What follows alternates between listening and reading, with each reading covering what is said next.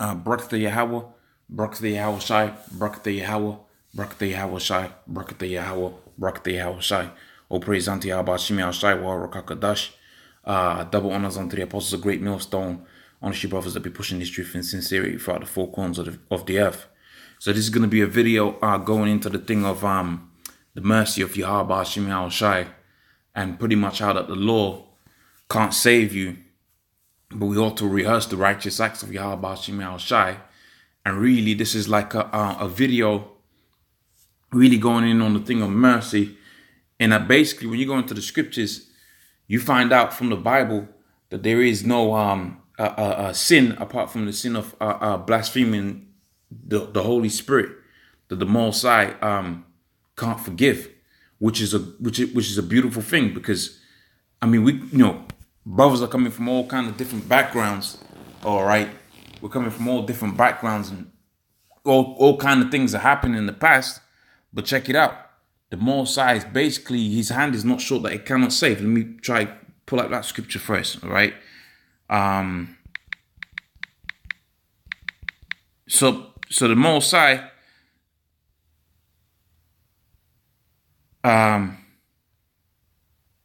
right. So Isaiah 59:1, it says, "Behold, the Lord's hand is not shortened that it cannot save, neither is his ear heavy that it cannot hear." All right. So like I said, I did a video a couple of days ago, that was a couple of weeks ago maybe, that was going into the thing of having a personal relationship with Yahweh Shimi Shai. Well, you got to develop that, man. All right. And you got to be in a position where your trust is in Yahweh Shimi Shai. And going back onto the thing of the law, well, pretty much we are under grace right now. All right. We're in what's known as a grace period, because the creature was made. Let me go into that. The creature was made subject unto vanity. All right. So we was always gonna go off, and the scripture says if you go off on one of those laws, you're going off on everything. All right. You're going off on all the law. All right. So you got guys out there that are talking about the law. Well, guess what? All right. Every time you're eating particular foods that Esau has put out there, then you committed adultery, because that food's got pork in it or whatever, right? All right. So when you fall short of one of those laws, pretty much you fall short on all of those laws. Okay. The book of Romans, the 8th chapter and the 19th verse, it says, "For the earnest expectation of the creature waiteth for the manifestations of the sons of the Most High. For the creature was made subject to vanity, not willing, but by reason of him that has subjugated the same in hope." So when the Most High created the man, all right, the man Adam, all the way right up onto Yahweh Shai, and Yahweh Shai being the deliverer, all right, he put a thing in there where pretty much he was always gonna go off. Now, when you check out the laws of Yahweh Shimi Shai, when you go into the book of Deuteronomy, Leviticus, and so on and so forth, there's particular laws that are in there, and the way it's written in there is written as though it was prophecy, because we was always going to end up in the predicament that we're in, because at the end of the day, the Most High is the master of spirits, man. The scripture says that how the heart of the king, which is the mind, is in the hands of the Yahweh Shimi Shai. So when the Lord wants a man to do a particular thing, the Lord will put it within his spirit to do that particular thing. All right. And that's why we always here at Great Millstone, we talk about the elect, because the elect were predestined from the foundations of the earth, and they was going to walk the earth right now. Right. The elect was going to be out here prophesying the word of Yahweh Shimi Shai. But we say the hopeful elect, because if it be, let me get this scripture. All right. Because it's a thing of grace, man. All right. It's a thing of the Most High selected that particular individual to be of the elect. And he's also selected another individual, okay, to be of the wicked. Let me get one precept before I get to that, which goes something like all things for himself. It's in Proverbs. Okay. So the Most High is the master of spirits, man. He's made all things, all right? The book of Proverbs 16:4, it says, "The Lord hath made all things for himself, yea, even the wicked for the day of evil." So the Most High created the righteous spirits, and he created the wicked spirits. All right. So no man's gonna come up on the earth, and the Lord was gonna save him, because guess what? First and foremost, if the Most High wants you to go off, He'll make you go off. Now check it out. The Most High can still jack your ass up, right, on an account of adultery. All right, you might say you're keeping the law, you're an IUIC or whatever. But guess what? All of these women that you've been with, and they've been with other men, when you get down with them, that's technically called adultery. Now here's the kicker, right? And here's where what Yahweh Shai said. He said, if a man covet another man's wife, all right, by looking at her, then guess what? It's tantamount to committing adultery. Now, if you're a man, then we basically all fall short of that. Okay, because let's just be real about it. You be walking down the road and you might see a particular type, you might see your taste, a woman to your taste. You might even she might even smile at you, the wicked bitch. All right. But then you might see the dude, the husband, to use the technical term, the husband of the woman, all right, pop up. Well, guess what? You just committed an act of covetousness. So when you really check it out, all right, the law is not going to be there to save you, man. Rather more, if you was under the law, we would all fall short. If I can get that scripture. Okay, fall short. Because we basically have all fallen short, okay, of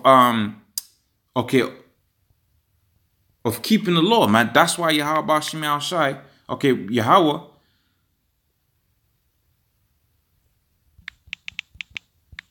I don't think I can't remember the wording, but basically we've all fallen short of keeping the law, man. That's why the Lord Yahweh sent Yahweh Shai to what? So that we could have mercy, man. Okay, now let me see if I could get this next precept now. Excuse me, this is kind of like on the fly, and I'm thinking through the ideas as I do the video, so it might not Lord's will comes out all right.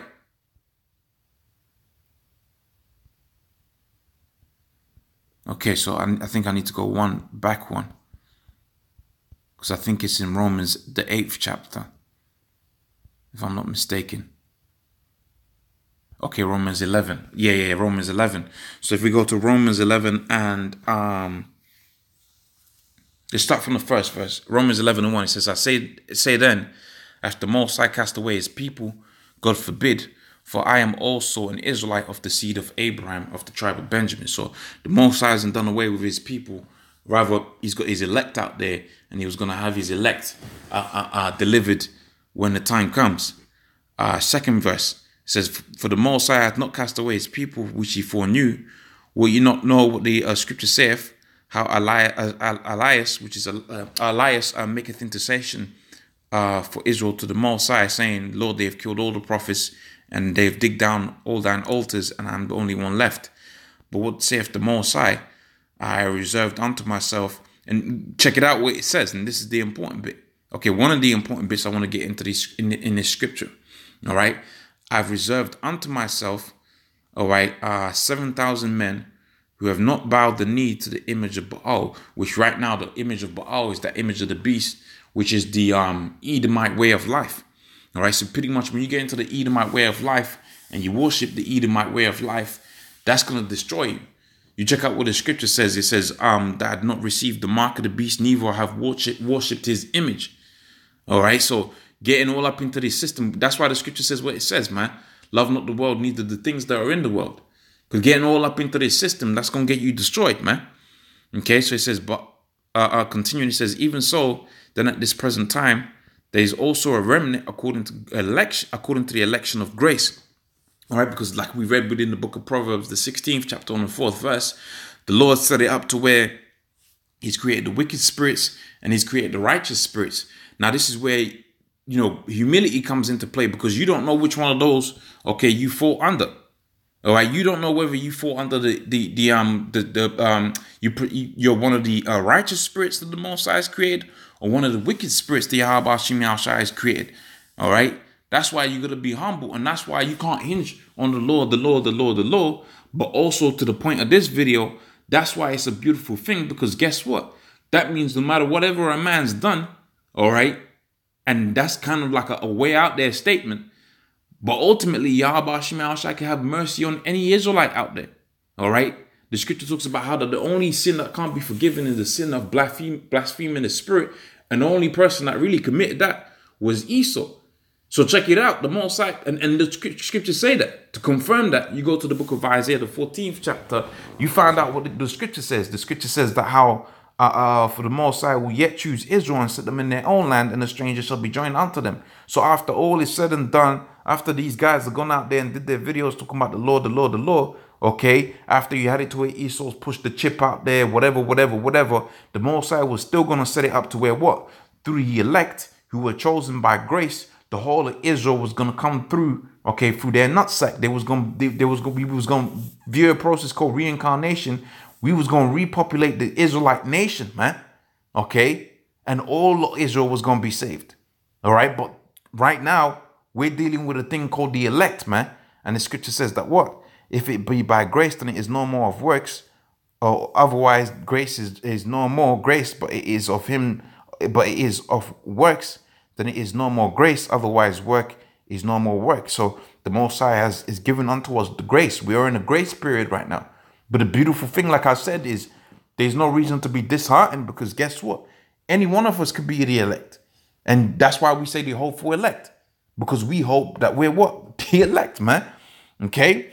Continuing and to finish up, it says, what then? Israel hath not obtained that which it seeketh for, but the election have obtained it, and the rest were blinded. So, you know, you should be praying that you're part of the elect, because no matter what the situation may be, what your background is, if you're of the elect predestined from the foundations of the earth, you make the cut, man. Okay, so with that, I'm going to say, all praise unto Yahweh Hashem Shai, Warakat Kadash.